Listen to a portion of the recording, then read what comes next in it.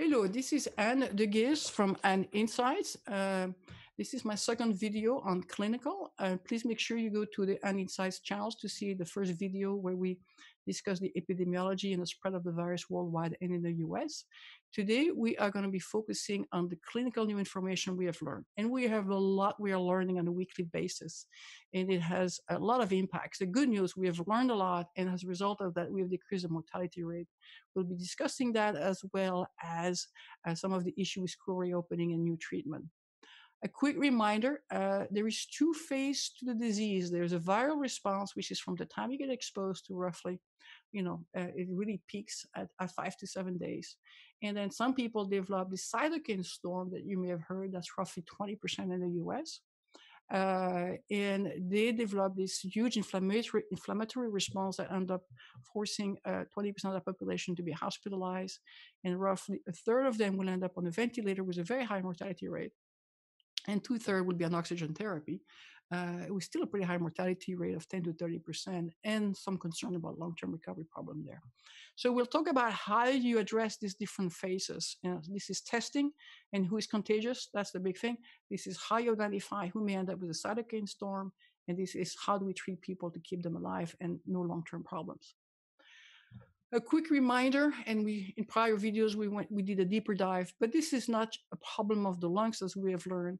This virus attached to the ACE2 receptors, and as a result of that, it's pretty much everywhere in the body, and it does damage to your whole cardiovascular system there, including myocardial injuries, creating blood clots that can create strokes and pulmonary embolism. And if people get skin rashes, I mean, you can see the list. It's just like a train wreck, unfortunately, for the body. So what do we know? We know that intervention works. In fact, the only thing that seems to work right now is mask and social distancing. We're going to talk today about the fact that, yes, children may have lower sickness risk, but they are contagious. And we have some very good information that just came out this week. We also have learned that we now know how to treat people with cytokine storm much better, and that has decreased mortality rate. We know most of the patients are asymptomatic, 40 to 50%, and these are the ones that spread the contagious. We know indoor transmission is significantly worse than outdoor. And if you haven't seen a prior video, please come back. And we know the virus has mutated in Germany in March, is 5 times more contagious and more stable, which is a concern. And we know that it's not really age that drives mortality, but pre-existing condition. And we have learned more and more of this super spreading event, which is 10% of people are basically driving 80% of transmission. If we could just control those events like the bars and big rallies. I'm going to talk today about the T cells and some of the new things we have learned. What we don't know yet is that when we get an effective vaccine, we'll talk about this, the long-term damage of COVID is coming more and more to be an issue. And how long are the antibodies? And of course, that has an impact on the virus. So let's take a deeper dive. We are learning that there's some genetic mutation that can drive why some people are dying and others not. This is a case of 2 healthy brothers in Holland, and there were 2 pairs of them, so it's 4 people there. And some became very ill and some recovered. What they discover is that the men have only 1 X chromosome versus the women have 2 X chromosomes. And on one of the X chromosome is something called TLR7, which is toll-like receptor 7. And it turns out to be essential for COVID protection. It's the one that stimulates the immune system to kick in when it recognizes an invader. And it turns out that if people have a mutation of that TLR7, the virus continues to replicate itself because the immune system does not recognize it's being invaded. And they believe that if you can identify those people who have that mutation there, we may be able to give them interferon injection to help get the immune system in gear. So it'd be interesting to see as we learn more that if we can identify more and more people may be at risk of having that cytokine storm and being at risk of being serious complication. A quick reminder of how the immunity works. So we have what's called the neutralizing antibody. There's a lot of different types of antibodies, and 2 weeks ago we went into details about that in the video. But the key one for the virus of COVID is the neutralizing antibody. And we have discovered that 1/3 of the people who have recovered don't have any antibodies. And more importantly, that it seems that after 3 months, this antibody dropped. And that's a concern because, you don't want to get a second exposure there. There's also what's called the memory B cells. And these are the cells who are in your lymph nodes, and they do remember prior infection. And they get in gear much faster than neutralizing antibodies when you're fighting an infection. And then we have the killer T cell that we're going to talk. We've been talking about this for a couple of weeks, and more information is coming out. And these T cells is really long-term immunity. These are viruses you've been exposed like 15, 20 years ago, and your body still has that memory of how to respond when you get attacked. And for example, people who had the SARS in 2003, 17 years ago, still have T cells that are responsive to the virus. So the hope is that maybe that could really help in the protection if we can activate this T cell.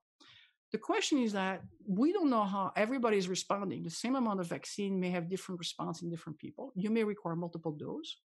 And we need to get 60% effectiveness to reach herd immunity. But what happens if people refuse to have the vaccine? So lots of issue about there is no silver bullet vaccine that will take care of this is kind of the conclusion. I will talk more about it. Let's kind of refresh our memory on the viral load. So you get exposed after 1 or 2 days there, you have that huge spike, and this is a 10 million viral RNA copies that are get detected by the PCR, and then it drops down, and after 2 to 4 weeks, we don't really measure too much of it, and then you have these little spikes there. And the question people are asking is, when are you contagious? Because the PCR detects the fact you have the virus, it doesn't detect if you are contagious. And we have seen people as long as 80 days who are still shedding the virus. And so let's take a look to a deeper dive. This week, there was an interesting analysis, and I put the videos here, looking what's called the CT value. The CT value is to see when you're contagious, and I'm simplifying something. And the idea here is that it's in the reverse order. So if you're in that zone, so you have a low CT value, this is the area between 2 to 7 to 10 days where you're contagious. And everybody's been arguing about, well, we need very highly sensitive PCR tests. So we have this amazing test that takes 7 days to do the testing to detect a very low level here of the virus. But we don't really care about that. What we want to do is to detect the people at this level when they are contagious. And that's when people are now trying to develop right now easier tests that can detect this zone here. They may not be as accurate as this, but what we want is fast, quick turnaround tests for people who are identified when they're contagious so that we quarantine them during that period here. And so that's something I think we need to change how we define testing and what we're looking for. We're not really looking at the PCR to see if you have a virus in your body. We're looking to say, are you infectious and contagious? So let's expand that concept. A study came out where they reviewed 41 studies published from the UK and Italy. And what they discovered is that what's the amount of day when you're shedding the virus, and you can see that could be up to 60 days here, and is there a correlation with aging? And this is really interesting. What they found, some people were as high as 80 days. So say, oh my gosh, are you infectious for 80 days? Absolutely not. They discovered that people are infectious for 1 week after onset. The viral load, the peak is at 3 to 5 days, like I just showed in the prior slides. This is where it gets more interesting. There seems to be a correlation between how long you're shedding and if you're going to be at risk of a severe outcome. And the older patients basically are shedding more for longer than the younger patient, which may explain also why they have worse outcome. And the asymptomatic people are basically not shedding for very long and have a lower amount of viral load than the symptomatic. So this all makes sense. So the question is that why are we using PCR, which is really an amazing Cadillac level there, because it's not really what we're looking for. What we want to see is that, are you infectious and are you at risk of a severe complication? And so it's not really looking at the viral RNA. We're looking for is that how seriously are you at risk of something going the wrong direction there? So more information on identify if you're contagious as opposed to if you're carrying the virus. This is even more interesting that just came out, which is we did a PCR test on 145 people with mild to moderate patient. And remember, we did that cycle threshold, which is looking at how contagious you are. And what they discovered is that the kid between the age of 5 to 17 years old were as contagious as the adults. But here's this point interesting. Remember, my CT score, the lower you are, the more contagious you are, which means the less than 5 years old were more contagious. They had more of a viral load and therefore they are at risk of spreading it to the population, which of course, begs some questions about reopening the school. And the real example of that is what just hit the news today in Georgia, was there was a YMCA, and 260 people tested positive out of 344 tested, so pretty bad.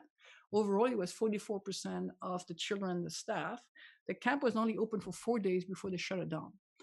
But here again, another confirmation. Most of the positive tests were 6 to 10 years old. They are contagious. They do spread the virus. They may not have the severity of the outcome, but they are contagious. So the earlier thinking that children may not be as susceptible to COVID is wrong. And this is a quote from that CDC report. And what they saw is that 75% of the young person who got it also developed some symptoms, not severe symptoms, but they got some symptoms. The children are carriers, they are contagious, and they may be even more contagious than an adult. And that has consequences on how we reopen the schools. Let's look at T cells. A study from Germany came out and looking at that CD4 T cells, the killer cells, and they look at unexposed healthy donors. What they discovered is that people who had had exposure to COVID had 83% of CD4 T cells, which makes sense because you expect them to be activated. But this was a surprise. 35% of unexposed patients, people who had not been exposed to COVID, had their T cells that were reactive when they tested them. And that's very interesting because what it means is that we have been exposed to prior coronavirus that has created T cell response in our body. And there is a belief that if you think about the traditional common cold, it is a variety of the coronavirus. And we may have developed some of the T cells into our body. But that may explain why some people, especially the younger people, have a stronger T cell response than the older population there. This paper just came out on Nature. Here's the link. And now we come up with this concept of cross-reactive T cells immunity, which means part of the population may have a strong T cell immunity from having been exposed in the past to a different type of coronavirus, but still close enough to the COVID-19 that they have already some T cells that could modulate the severity of the infection. So just to be clear, they will still get infected and they will still get symptoms. They won't get as sick. They won't be as severe. And so that's, let me explain some of the diversity. And let me explain what we saw last week, that in Vietnam, they had a lower case rate. And that may be because they've probably been infected by more bat-related coronavirus diseases than we have here. As a result of the testing shortage that we have, the CDC has authorized, the FDA has authorized pool testing. When, to give you an idea, tested 6 million people in 2 weeks when they had that little outbreak a few weeks ago. And they did that by pooling 5 people's samples into one so they can have a very quick turnaround. And if that pool turns positive, then they can test the 5 individuals. And that allows them to have this massive amount of testing that we haven't been able to do in the US. So the US is going to start looking into that. And you can see the accuracy. It goes from 95 to 99 to 90 to 99%, but I showed you before, you don't really need the sensitivity of detecting a low level of the viral load. You just want to detect people who are contagious. So that may be very effective. So hopefully we'll activate that. I really want now to focus on something that's really concerning. We all have been arguing about, well, that's the death rate, what's the fatality rate, what's the infection fatality rate, and confirm, excess deaths. I mean, you could get stuck into the math on that one. The bigger issue is that if I tell you, okay, you have a 1 to 3% chance of dying, that's very different than if I tell you have a 30 to 50% chance of having long-term damage for the rest of your life that will affect how you live and what you can do. That's suddenly become a much bigger story. So let's take a look at this. So the worry is that, what's happening to the body. A study came out from the CDC last week that 35% of non-hospitalized people, so people who had mild to medium cases that were treated at home. So I just emphasize, these are not the people in the hospitals. 35% have long-term illness. And that's what I'm trying to tell you. That is the real iceberg. This is the real problem with this disease. They are not back to normal after 3 weeks. And what they discovered is that a lot of these people had mild outpatient illness, but they have long-term problems. And when they get diagnosed, they discover that they have problems that are pretty serious. 26% for people between the age of 18 to 34. These are the young people who don't think they're at risk. 47% for people of the age of 50. That's a massive number. Symptoms are cough, fatigue, and shortness of breath. So let's take a look what could go wrong. The thing we remember is that there's this blood clot that gets created by the virus, who's kind of screwing up the endothelium inside the arteries. And so in Wuhan, they did a study when they discovered that 20% of people had heart damage after the cytokine storm, and they had no heart history of any problem before. So these were healthy people there.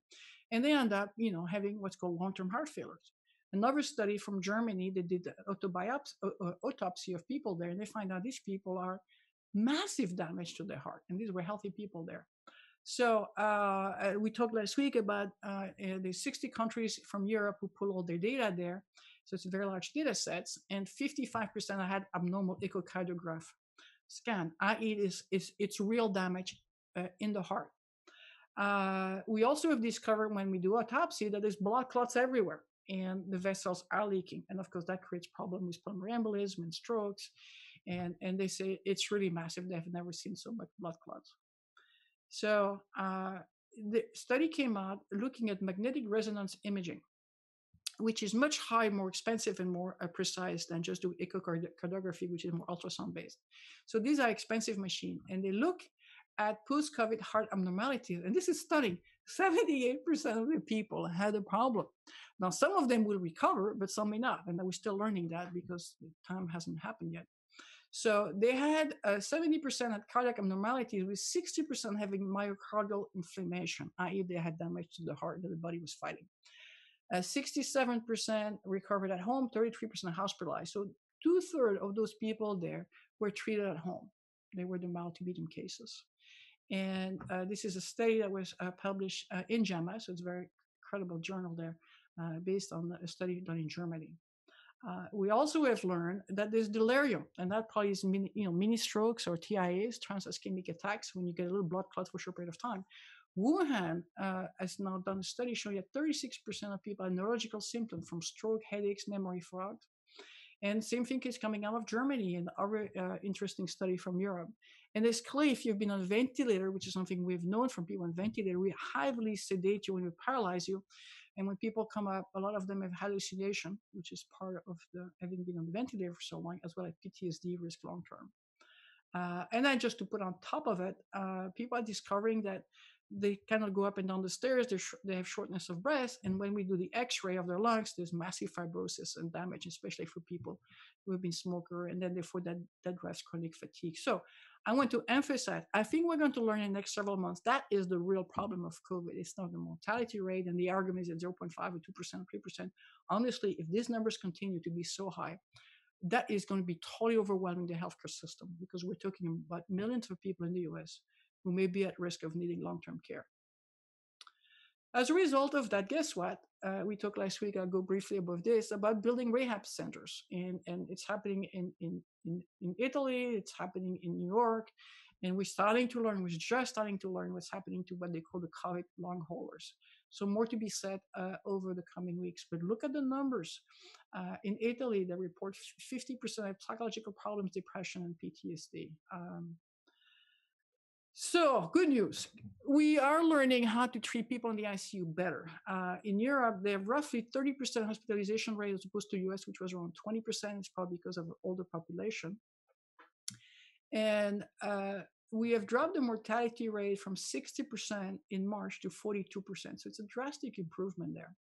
Part of that is because it's a younger population that's being infected. Part of that, we've learned that we use ventilator as last resort. If you remember in New York, we're putting people on ventilator very early, and we discover we're doing more damage and probably hurting them. And we use oxygen therapy using hoods and cannula, and we put them on their stomach, which is called the prone position there, so you allow the lungs to move better. We also have discovered anticoagulant are amazing. I'll show you some of the data there, and that came out of Italy. They did not know that in China.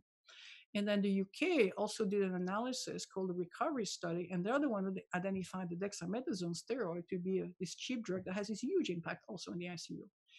And then in Europe, in Italy, they're doing study on these drugs there to control the cytokine storm. And we know in the US, there's a remdesivir, which is in short supply and very expensive, but only for severe case on people really on ventilators. As a result of that, you can see that for COVID, in the hospitals there, the median day in the ICU is 12 days. That's stunning. It's double the normal rate for other type of cases. 72%, in Europe were on ventilators there. 27% needed some type of dialysis. And at the time, they had this huge mortality rate, as I just mentioned that. So much higher than the US, but they have an older population. So we talked about last week to make sure that, what are the things we know about prevention. Please have a pulse oximeter. That's the best indicator if you are doing the day 5 to 10, if you are at risk of a cytokine storm and having hypoxia, and especially happy hypoxia. And vitamins, I'll share a bit more information that just came out, but you want to boost your immune system, and that's exercise, good sleep, and getting some of the supplements. We have had data in the past on vitamin C and B, and there's more data just came out on the vitamin D I'm going to share. Be careful with anti-inflammatory steroid because it depresses your immune system during that first 7 days where you want the immune system to fight the virus. And the data is getting stronger and stronger that having omega-3 fatty acids from Beth Israel could turn off the inflammation there. So these are things that's easy to take and they're all good for you. So you may want to consider to take a supplement there. And melatonin, it seems to be showing some indication of decreasing the cytokine storm. The data just came out is vitamin D. And this is a very interesting study from Israel on 7,800 people there. And they had 782 people who tested positive. They were able to show a relationship between people who had vitamin D level that were considered to be adequate, which is around 20 nanograms per milliliters, to be inadequate. And there was clearly a relationship that people who had an abnormally low level of vitamin D had a higher chance of having complication and severe outcome. And so, taking 4 to 5 hours an IU, which is what I'm taking for the vitamin D, it can really be helping you to go back into the normal zone there. Remember that around 50% of people over the age of 65 have deficiencies in vitamin D. So it's something that I would highly recommend you explore. And so that could be an easy way to fix this. So let's go back and treatment. Remember, we have that viral load that goes up here, and then we have the T cell numbers that are trying to fight the response. During that period, before you can end up in the hospitals there, we're using antivirals to stop the duplication of the virus as it enters the cell, duplicate itself. And we're also doing immune booster injections there to help your immune system to fight the system. If you lose that battle there and you end up with a severe disease with a cytokine storm, then we have this cocktail of drugs we're using, anti-inflammatory, anticoagulant, vasodilators, and also there's this mucus that we're trying to control there. And so let's talk about some of this. The treatment that works kind of in 4 big categories, and I spent quite a bit of time on July 17 in this, so I'll just go quickly on some of them. One is to boost the immune system, and these are the blood plasma, the monoclonal antibodies interference, some that basically suppress that cytokine storm when the body over-responds. And that's using a steroid. The dexamethasone is clearly very effective. And then there's a technology called cytosorb that kind of filters the blood. Then we've discovered everybody needs oxygen, but instead of putting on the ventilators, you want to postpone this as much as you can and do different level of oxygen therapy until, to minimize the risk of intubation. And then we want to mitigate the damage of the blood clots, which is the anticoagulant and kidney dialysis. These are kind of the 4 big buckets. And hydroxychloroquine is a story that doesn't go away. So a lot of information in the last week. If you remember, without going into the politics there's been multiple studies showing that not only it doesn't work, but in certain cases, it seems to be increasing the mortality if given to patient in the ICU, in the hospital setting there. There was a study that came out on July the 2nd from Henry Ford. And initially, it seems to say, well, if I give it early, as soon as people get admitted there, I have a low mortality rate. It's not a huge one. I mean, you go from 26% to 22%. But everybody now has been kind of criticizing that story, saying it was very biased. It was a lot of errors. It was retrospective. It was not controlled.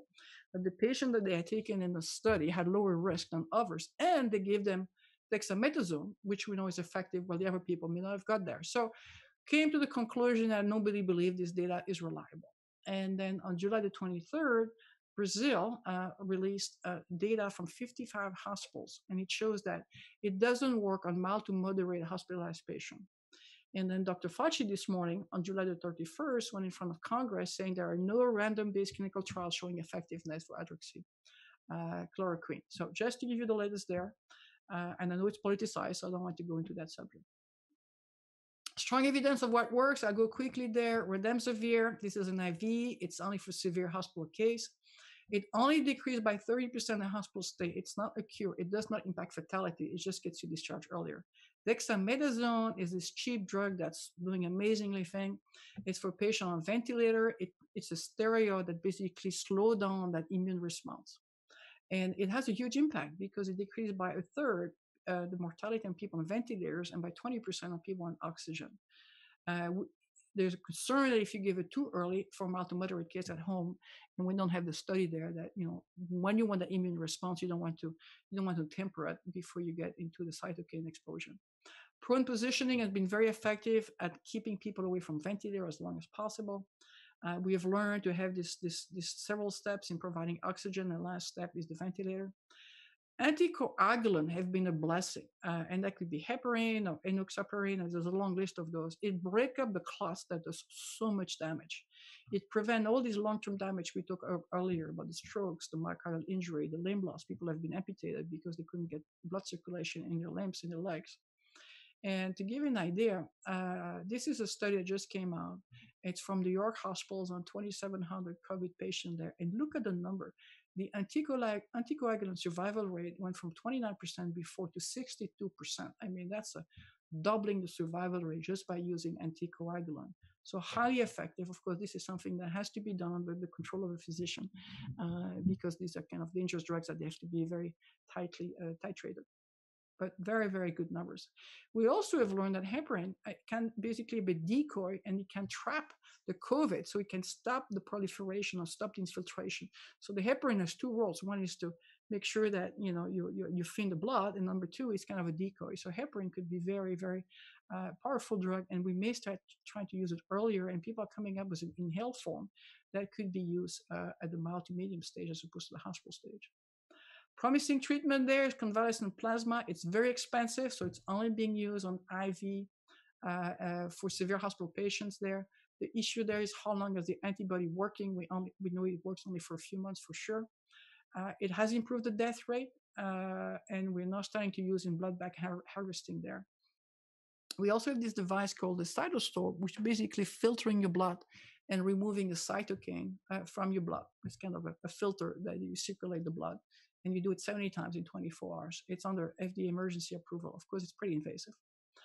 Kidney dialysis, people are doing it much earlier to avoid the damage to the kidneys, which could be permanent. And then we are experimenting with other type of drugs, which could be cheaper, remdesivir, which is hard to get right now, and it seems to be as effective.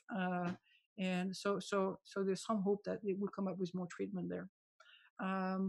Treatment that under consideration there is some antivirals, which are all drugs, which will make it easier to give to the early case. That's first 10 days there. We need more therapy for that. And so there's an experiment in India, Turkey, and Russia. The whole world is working on this. It's kind of amazing. And some experiment on existing drugs that Merck is working on. There's recombinant ACE2 decoy. So we kind of try to fool the virus, so it basically binds to something else than your normal thing. So we're doing these artificial things there, so that could be quite promising there. And then monoclonal antibody, which again is very expensive. Lots of companies working on that, and they're doing several big trials right now. We wait for the results. On the mixed treatment is the interferon, and this is a way to boost and activate your immune system there. Again, these are expensive drugs. Cytokine inhibitor, something that basically stop the cytokine. So we're doing a lot of data there. The results so far are mixed. The stem cell, limited success so far. Ivermectin, this is the drug that's a parasitic drug that a lot of people in South America are experimenting, as well as in Egypt and India there. And there's a controversy in the US because the FDA is saying that the dose could be too high. But anyway, some good data coming out from South America showing that it could be very promising in stopping the expansion during the viral infection side where the virus is duplicating. And in Russia, there's a drug called Coronavir, which again goes back after the virus replication. We really need more drugs for that first 10-day period there before the cytokine storm. So hopefully some of these drugs do work out. New treatment, people are looking at steroid nebulizer for children, butanozide, if you know it. And so this is on the market, and some people are claiming, given early, it's a silver bullet, before that 7 to 10 day period that's so dangerous there. So there's trials at UCSF where we may be able to use this asthma drug there that's very well known as a quick intervention there. So, but we did more clinical trials so that people believe it. Let's do a quick review on vaccine. Lots of new things on vaccine. So many vaccine, I can keep track of it. It's closer to 100. At a very high level there, reality check, only 35% of the vaccine works. Good news, it's more effective than some of the other type of drugs we've developed. Bad news, it's only 35%. There's 5 buckets. One is to take a live virus like we do for the flu, weaken it or make it neutral there and then infect the cells. And some people are working on that. And then some people are working at a different type of virus, like an adenovirus that we've developed in the past and reallocated. Some people are doing a new technology called mDNA, which is to fabricate pieces of the virus proteins. And this is the one you may have heard about, Moderna, Inovia. And then we synthesize, we try to produce. So there's 5 different approach. Without going into all the details again, I talked about this a few weeks ago. What's important to understand is that none of them by themselves, there's not going to be one silver bullet that wins all. It's going to be a cocktail. And it may not prevent, this is the news I heard this week, which was really fascinating, which is you may still be infectious. You may still get the disease. What it will do is to protect you from having that severe reaction that could get you into all the complications we've talked about it. So we still need to learn to see how effective these viruses are going to be, because you may still be infected and get the disease and be contagious. So we have to learn that. A lot of those things are focusing on the neutralizing antibody I discussed earlier. And there's a belief that the way this virus is behaving, that this may only last for 6 to 12 months. So you may need 2 injections now, and initially, and then at 28 days. And then another set maybe at 6 to 12 months, which of course could be an issue in cost and availability. People are working on intranasal vaccine to make it easier to deliver. And it can be very effective in going through the epithelium of the nose to secrete the B cells. And then the data so far in convalescent plasma is great, but not for the long term. So it's clearly something when somebody's really struggling for survival, but it's not something we can do on a massive scale. A quick reminder, there's all this different technology. Some of them require multiple dose, which is a cost and logical issue there. The mRNA have never been built before on a large scale, so in fact on any scale, so there's a lot of risk on the manufacturing side. It's easier to get it to clinical trials, but it could be that some of the old traditional viruses may be able to get to market faster after they've done the trial. So to be seen. Some update, J&J vaccine, they're using an old vaccine platform, so they know how to build it, how to scale up, and how to distribute it, something that was developed for HIV and Ebola. The data on the monkey showed that it worked. And this was done at Best Israel in Boston there. And so that looks very promising. They use this is the name of the drug. They were doing 7 drugs in parallel. I think this is the one that seems to be the most effective. They just started a study with 1,000 volunteers in the US. And then they're going to be doing clinical trials, in the US and in Belgium. They use an inactivated common cold virus, so we know exactly how it works, we know how to make it, and we know how to make it in high volume. And they believe that the data is showing so far that it could really prompt the immune system to kick in very fast. Another one that hit the news today was Sanofi and GlaxoSmithKline, and they just made a $2 billion deals with the US government for 100 million doses. Now remember, some of these drugs, you need 2 doses, some you need 1 dose. And then they also negotiate an option to buy an additional 600 million doses if it works. The way they work is a more traditional way of doing the vaccine. And they have an adjuvant from GSK, GlaxoSmithKline, which was very well known, so we know how it works. That was used on the H1N1 or the H5N1, the old bird flu. And they use a recombinant DNA technology, again, very well known. We know how to make them, to have a genetic material from the surface protein of the virus that's inserted into an insect, and then we extract and we basically purify it and amplify it. So they're starting the phase 1 and 2 trials in September. So they got that contract before any phase 1 and 2. So this tells you how crazy the world is. And they plan to do the phase 3 and hope to get approval sometime in 2021. Oxford AstraZeneca vaccine, they are in the middle of their trial, so we'll keep an eye on that. So far, it looks promising. What's very interesting, they have that T cell response, which people think may be longer lasting than just the antibody. So they had a very high response, longer than the survivors. So that looks very good. So we'll see how that goes. I will keep a try on that. Pfizer and BioNTech, they made another $2 billion deal with the US government for 100 million doses, and they are in the process of doing their testing for the phase 2 and 3. So that's going to take a few months before we have the results. CanSino, we talked about this. This is the Chinese virus that the military is deploying on their own. So they're testing their own people there. So we'll see how that works. The data from the Lancet that just came out show that there was a very high percent of side effect, 10%, 9% is pretty high to have severe adverse reactions. So we'll see if they can titrate it down and still be effective. Quick update: if you're interested in signing up to be in some of these trials, since they're recruiting 10 to 30,000 people per trial, this is the website coronaviruspreventionnetwork.org, and you can sign up because over 100,000 people already signed up. But please do that. Not too much update on the other one. You can take a quick look there, so I'll keep you updated when something new comes up. Let's learn from the past. So we had the Spanish flu. So let's go back a little bit what happened there. As far as the World Health Organization, people believe we're still in the first big wave of COVID. The Spanish flu had 3 separate waves, and it killed 30 to 100 million people worldwide, depending on who is reporting it. The first wave happened in the spring of 1918, and it was highly contagious. But the mortality was kind of a flu level mortality, so not too many people died. They were just sick. And because of the war, the World War I that was going on, nobody really paid too much attention to it. Then the second wave hit in the fall of 2018. And that one, there was a mutation of the virus, and it was much more lethal, especially for the healthy young people, the 20 to 30 years old, where it really hit really hard. What they discovered is that virus had mutated. There's a belief that COVID is much more stable than the Spanish flu was, but, question mark. What they learned after the fact is that there was this super spreading event because of the end of the war. There was this huge parade in Philadelphia with 200,000 attendees in the fall. And 10,000 people died within 30 days due to that big parade. So again, go back to say we need to avoid this super spreading event until we have the virus under control. St. Louis, on the other hand, canceled the parade, and they had only 700 deaths during that same 30-day period. So they also did an analysis showing that cities that immediately forced face masks, banned large gathering, and closed the school, over the long term did much better in the economy and in the number of cases than the cities that did not.